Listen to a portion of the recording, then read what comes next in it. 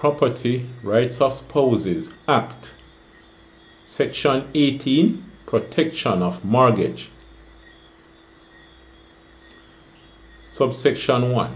Subject to the provisions of Sections 21 and 22, we haven't reached those yet, the rights conferred on any spouse by an order made under this Act shall be subject to the rights of any person entitled to the benefit of any mortgage, security, charge, or encumbrance affecting any property in respect of which the order is made, if such mortgage, security, charge, or encumbrance was registered before the order was made,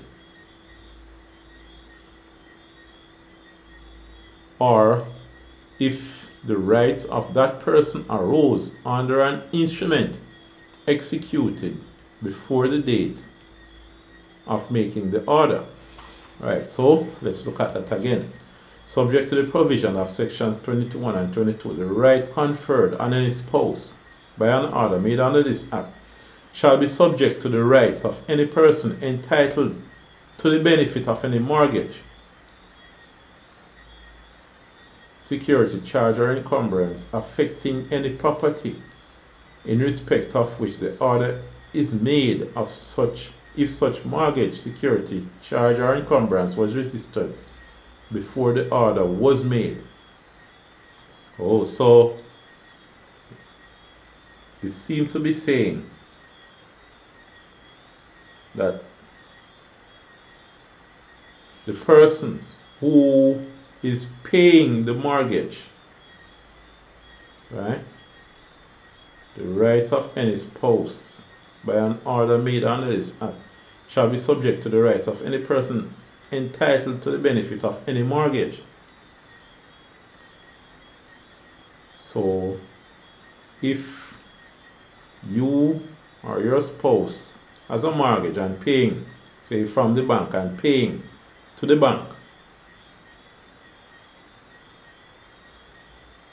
right, you borrowed money and are paying mortgage to the bank, the fact that you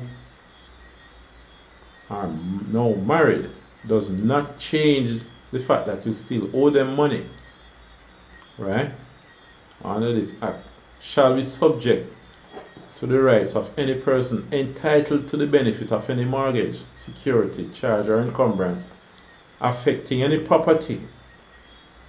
So if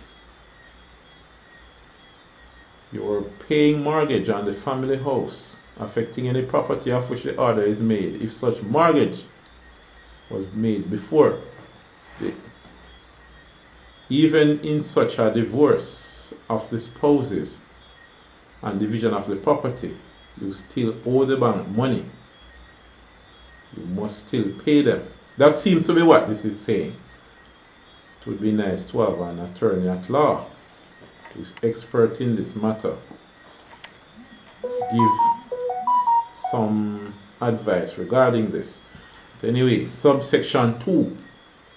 Notwithstanding anything contained in any enactment, no money payable under any mortgage, security, charge, or encumbrance referred to in subsection 1 shall be called in or become due by reason of making an order under this Act, not being an order directing the sale of any property.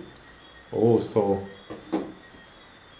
just because the bank hears that you're now divorced from your spouse, they can't now demand that that mortgage, which will mature in 3 years, you must pay it now. The only way they can make that order is if the property that you owe mortgage on is being sold to divide the property, right? It seems as if that is what it is saying. I looked up the word encumbrance, what it says here, is an impediment or burden. Okay. A mortgage or other claim on the property or asset. Okay.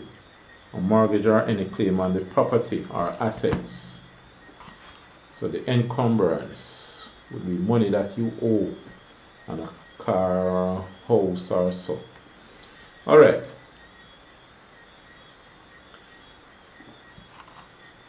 Section 19. Agreement to defeat creditors void. Subsection 1. Any agreement, deposition or other transaction between spouses with respect to their family home or other property which is intended to defeat any creditor or of either spouse shall be void. We will next look at disposal of property.